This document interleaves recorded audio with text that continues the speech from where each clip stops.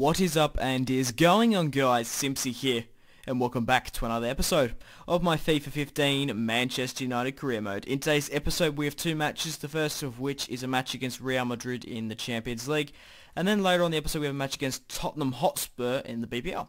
And we also have a squad report in the middle of the episode as well. So guys, just to quickly recap the last episode if you haven't gone and watched it, we ended up winning 6-3 against FC Porto, which was a crazy match. We ended up going through to the quarters in the Champions League 9-6 on aggregate. I really underestimated Porto, and maybe I should be getting a new goalkeeper, to be quite honest. David De Gea is actually, I don't know, I like David De Gea. He's a fantastic player in real life and in FIFA. But for some reason in this FIFA 15 career mode this year, he hasn't grown up in stats, and this is the second season. We're coming to the end of the second season. He hasn't gone up, which is disappointing. I thought he would have had an explosive growth, so maybe we're better off buying a new goalkeeper maybe next season or the year after. Maybe someone like Courtois, or I don't know, Stegen maybe. So the second match, the goal scorers in that match was Cristiano Ronaldo picked up man of the match, 2 goals. Vidal put the nail in the coffin, ended up scoring 2 in the final hours, minutes rather said, and Mata ended up picking up 1 as well. Then later on in that episode we had another match in the Champions League. We had our first match against Real Madrid and we ended up winning 4-3. So this is where we're going to be continuing on from. We have the second leg. We're one goal up on aggregate, but yeah, my defense has been letting in a lot of goals, but then I've been scoring a lot of goals in retrospect. And in that first match, Wayne Rooney ended up picking up man of the match, and 2 goals. Cristiano Ronaldo picked up the other one as well. So a good result in hindsight, I guess. Curious. Anyway, but yeah, I was just looking at my phone, sorry, I was distracted. Okay, so Alaba there managed to whip it away, and then he also put a through ball into Ronaldo. Cristiano Ronaldo one-on-one at Old Trafford. You know what's going to happen. He's going to put it into the bottom right against his former club to make it 5-3 on aggregate and hopefully put us through to the quarterfinals. Now that black guy in the background was being absolutely ballistic. I don't know if you noticed that. I just noticed that then. But Ronaldo there puts it past Casillas, and what a fantastic goal from Ronaldo. Nice. He was cool. He was calm, and he was composed. And the goalkeeper had no chance. But Bale got set through here, and in very much the same position. I don't know what was happening with David De Gea. He kept on spilling the balls all over the place. But Khedira manages to through ball his former Real Madrid teammate Ronaldo, and once again Ronaldo's one-on-one with Casillas. He puts it into the bottom left to make it 2-0, a quite comfortable goal there. Like, we split the defense there. Real Madrid were pushing too many players forward from that attack from Bale. Thank God they ended up missing. But Ronaldo puts it into the bottom left, and being modest to score against his former club. But what an amazing through ball here from Wayne Rooney. Like, these 3 balls were just going in. So we managed to be a little bit ambitious. I wanted Ronaldo to get his hat-trick, and he did. Makes it 3-0 against Real Madrid. And obviously we have stolen a lot of Real Madrid players. Obviously Ronaldo, Khedira. We also have... who am I missing? Di Maria, that's who I'm thinking. But look how like crazy this through ball was, and I was lucky to get a shot off. If I probably cut back, I probably wouldn't have scored there. But Casillas came too far out, and we shot it across the face. There was no way I was going to get to it. So Real Madrid are a form of echo of what they were. They're not the Real Madrid I'm playing with at the moment, who has a crazy squad and has crazy squad depth.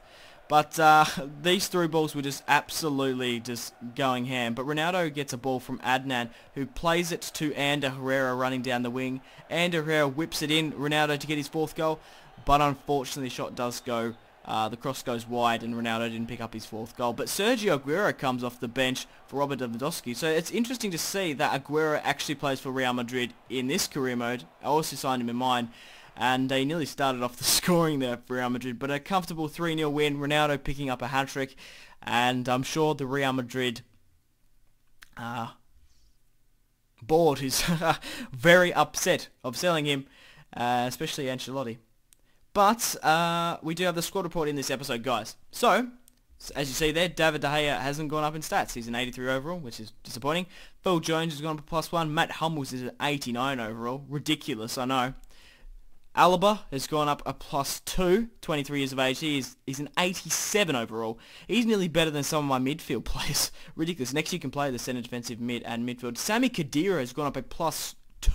He's an 87 overall, 29 years of age, 4 goals, 6 assists. Absolutely incredible in the midfield with Vidal this season.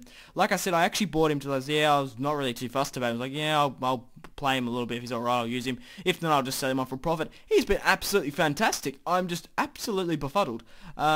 Cristiano Ronaldo has gone +1 as well. Absolutely fantastic. 44 goals in all competitions this season. 17 assists.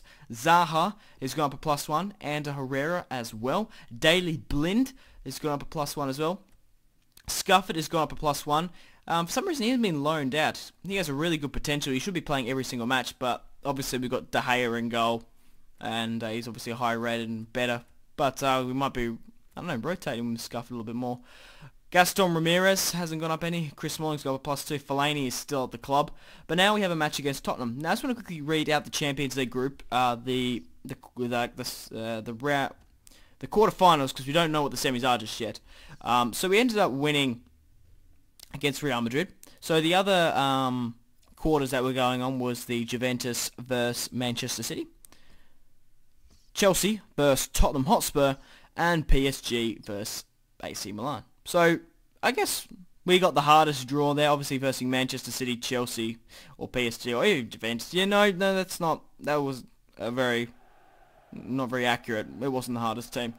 But we do have a match against Tottenham here, and after that week in the Champions League to put us into the semi-finals of the Champions League, we were really confident and we're really happy to get back in the Premier League and score some goals. But I just feel that David De Gea is letting us down a lot here. Like, he should have had his hand to that. He manages to spill it back to the Tottenham Hotspur player and makes it 1-0 at White Hart Lane. Ronaldo on the ball here trying to get something back. He has a shot on and nearly cuts it across the face from Lloris. But Mata finds Sami Khedira, and Sami Khedira gets in a pretty decent situation. I do believe it was offside in the end. But David De Gea nearly concedes a second goal here. I don't think it's my defense. It's David De Gea one-on-one at the moment. He just, obviously, one-on-one with the goalkeeper is a bad situation to be put in. But I feel like he should be saving chances more so than anything. But Tottenham Hotspur do get a red card here. Yeah, just before the 65th minute. So they are 1-0 down and they are 1-0 up. He ended up tackling one Mata, who looked like he nearly broke his arm there. Very, very dangerous tackle. Get in there, Mata. And Rooney manages a through ball and a Herrera. The Tottenham Hotspur goalkeeper, the player, well, we faked him. We waited. But Daley Blind's shot was really off target. But Cristiano Ronaldo there should have put that one in the back of the net. The goalkeeper saved quite comfortably. But in the 90th minute, Ronaldo threw on goal. He's getting jostled by every single Tottenham Hotspur player.